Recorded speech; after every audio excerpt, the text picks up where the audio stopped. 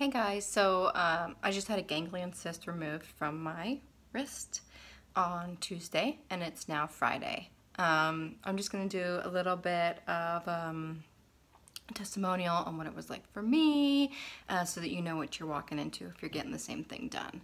So the first couple of days, pretty painful, I'm not going to lie. I relied pretty heavily on the pain medications that they gave me. Starting on the third day, I was able to reduce the pain meds quite a bit, used ibuprofen more, Tylenol, things of that nature.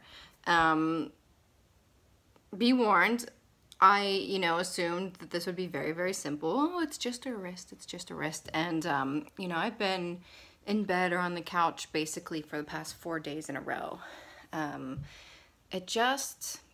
No matter where you're getting surgery done or what you're having done, it takes a toll on your body. There's a lot of swelling involved. It's using a lot of its energy to heal. I didn't have an appetite for a while. The pain meds were messing with my sleep cycles. So even though it's a minor surgery, you can expect quite a bit of disruption to your life. I'm going to show you what my hand looks like right now. So what they did is they went in, they removed the cyst while I was under anesthesia. They offered to do it while I was awake and I said no thank you. And when I woke up, my hand was wrapped and it's been wrapped ever since. And I'm not going to see it until my 2-week follow-up. And the first day it looked normal. The second day it was a little bit swollen and they were telling me to keep it elevated, ice it, take ibuprofen regularly. I was following all of their instructions to the T. I basically had ice on it 24/7 to try to prevent the swelling.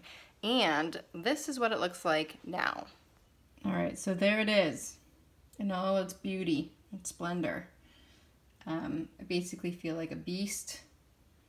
I can't use it very much. The pain is mostly gone, but the swelling is just so incredibly uncomfortable. That is obviously not what my hand normally looks like. And they told me that I can adjust the wrap, make it a little tighter or looser, however I need it. I try not to do it too much just because, I want to leave it be and I don't want to mess anything up. So I've made it looser once and I've made it tighter once just to try to push some of the fluid out. And this is what a normal hand looks like for me. So as you can see, the other hand is quite a bit swollen. Typically I keep it wrapped like this to try to control a little bit of the swelling. So last night I slept for like 15 hours. I don't know why. I was pretty tired and I woke up just now and I feel like a lazy bum. I've gained a bunch of weight even though I haven't been eating a lot. It's probably water weight. So I'm gonna go to the gym. I'm going to take it easy. I'm not going to do anything with my hands. I'm probably just going to walk around the track, maybe do some squats, stuff like that. But I think it's time to get a little bit more active, and I think if I get my blood flowing a little better, hopefully this puppy will go down a little bit. So stay tuned. I'll update everybody once I get the wraps removed, or if anything major happens before then, I will also let you know.